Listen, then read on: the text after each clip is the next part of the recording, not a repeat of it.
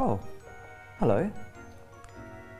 Today I'm going to read to you Harry Potter and the Philosopher's Stone with all the wrong character voices. Chapter 4, The Keeper of the Keys. The whole shack shivered and Harry sat bolt upright, staring at the door. Someone was outside, knocking to get in. Boom! They knocked again. A giant of a man was standing in the doorway. Couldn't make us a cup of tea, could ya? It's not been an easy journey. He strode over to the sofa, where Dudley sat frozen with fear. Budge up, you great lump, said the stranger. Uncle Vernon made a funny rasping noise. I demand that you leave here at once, sir, he said. You are breaking and entering.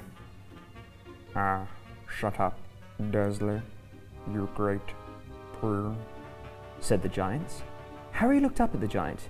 He meant to say thank you, but the words got lost in his throat. And what he said next was, Who are you? That's Voldemort.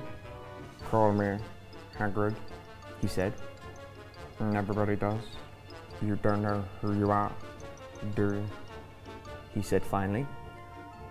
Uncle Vernon suddenly found his voice. Stop, he commanded. Stop right there, sir. I forbid you to tell the boy anything. You never told him. Never told him what was in the letter Dumbledore left for you. I was there. I saw Dumbledore leave it, Dursley. And you've kept it from him all these years. Kept me from what? Said Harry eagerly. Stop! I forbid you! Yelled Uncle Vernon in panic. Aunt Petunia gave a rasp of horror. Harry, you're a wizard. There was a silence inside the hut.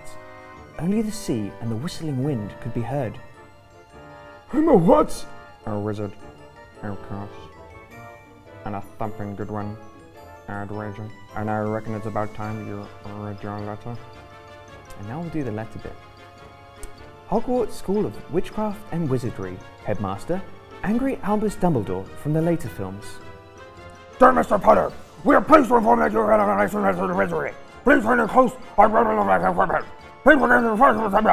We are Yours sincerely, Albus Dumbledore.